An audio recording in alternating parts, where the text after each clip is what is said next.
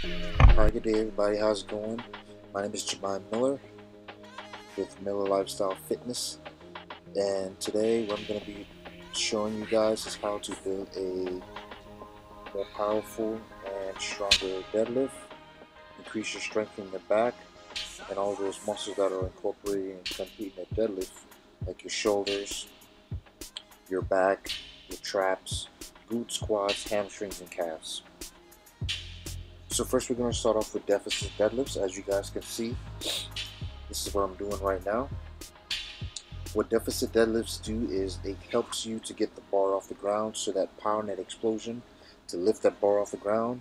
Deficit deadlifts are completely, probably the most, I would say, beneficial movement to work on getting that bar off the ground. Then I moved on to rack pulls. What rack pulls do is help you get through that sticking point. It usually starts from about a little below the knee, or right at the knees or below the knee. That sticking point at the top of the movement to help you lock the bar out. As you can see, I couldn't find a safety rack to get the rack lower. That's the lowest I could go, but I worked with what I had. Lastly, I moved on to the conventional deadlift, but of course you can see I added resistance bands because, as stated before in my older videos, I love to use resistance bands. It gives you tension throughout the whole movement. It helps you to control on that eccentric, that negative going down, and that negative is what really helps you build strength as well. So I added the resistance bands to fully exhaust that movement on the concentric, which is that explosive movement going up, locking it out, contracting that muscle, and then on the eccentric going down, control. At times you would see that I was just pretty much exhausted and I just dropped down, but for the most part it gives you that control, that strength to complete those movements. And I really think resistance bands help with hypertrophy, which is muscle growth later on in the long run for those lasting 5 reps.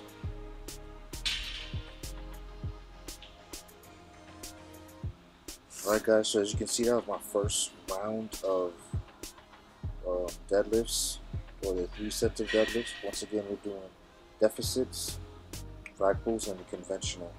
This is my second set. Move on to 135. Trying to keep my form, butt down, back straight, chest up, head straight. Always try to keep your form proper to avoid injury.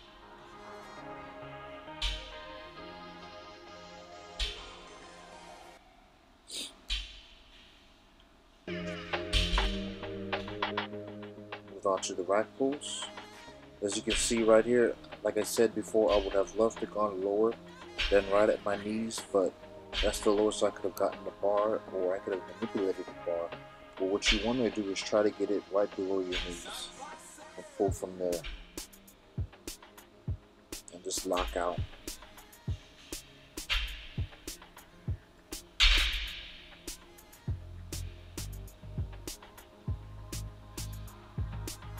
And lastly, the conventional deadlift with the resistance bands.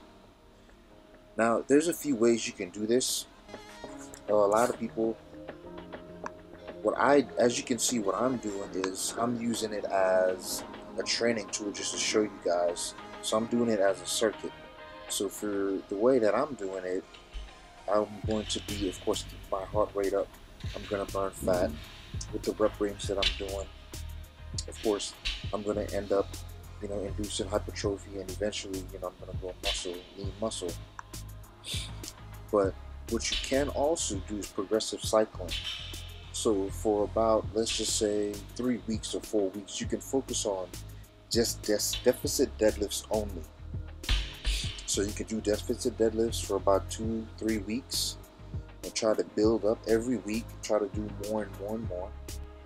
And then let's just say the following 3 weeks you could focus on your rack pull, focus on that lockout, and then later on you can go ahead and use the resistance bands you know, on that week 6, 7, 8, or 7, 8, or 9. I'm sorry, 7, 8, or 9.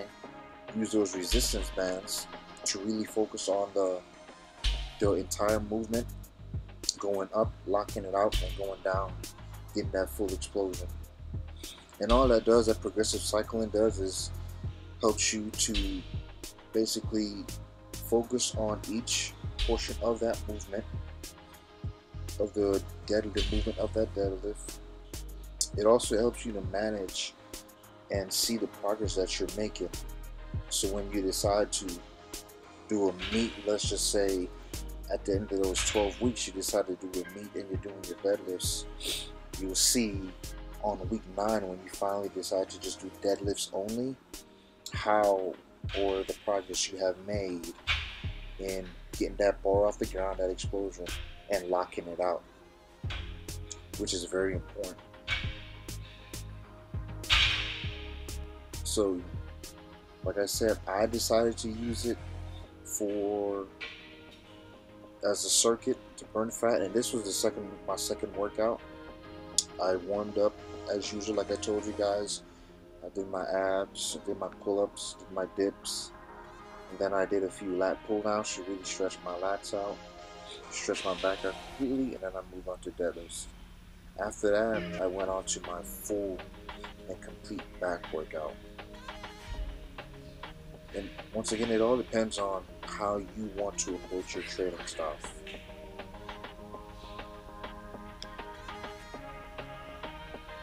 Right here, I think I want to say this is my third set. I want to say, yeah, third set, 185. As you can see, you know, it's really getting to me. I'm fully exhausted by now. 185 is nothing to me on deadlifts. But doing this circuit along with the resistance bands is really taxing.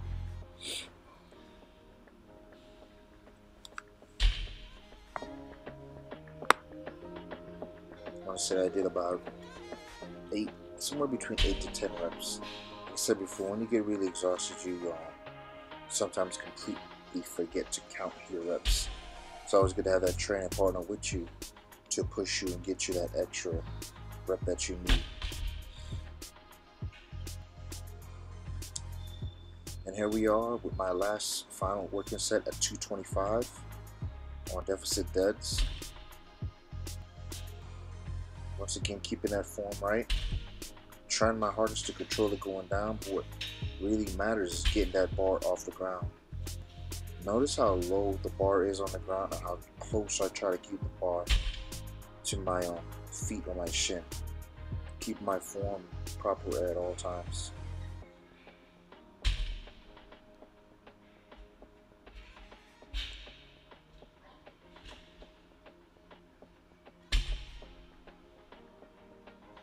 One more rep.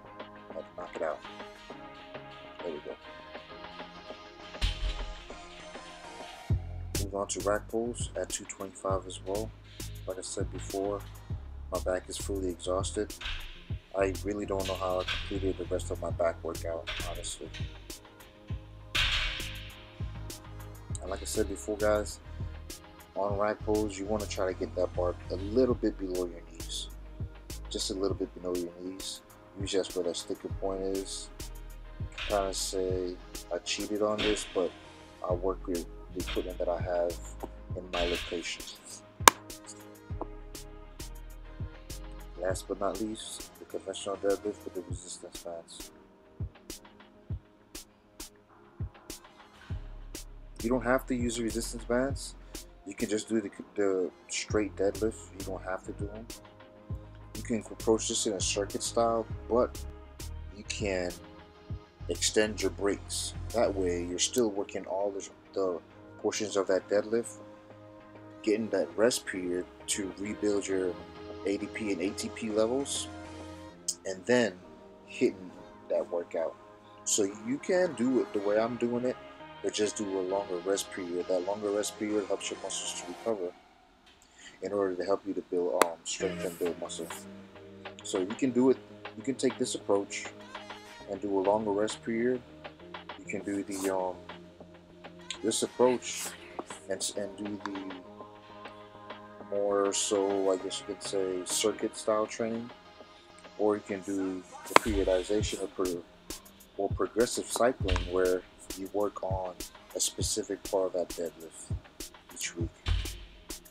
It's just a video that I wanted to bring to you guys, something that I never really did for my deadlifts, and I really thought it was a good idea. I really thought it was something that would really help a lot of people on their deadlifts and on just basically building a great massive back in general. So once again, guys, you can look me up on Instagram, Jamai Miller, on Facebook, Jamai Miller. My Facebook training page is Miller Lifestyle Fitness, and email is millerlifestylefitness@gmail.com. Personal training, so I can do online training, personal training, training advice, nutritional advice. I hope you guys enjoy. Thank you and take care.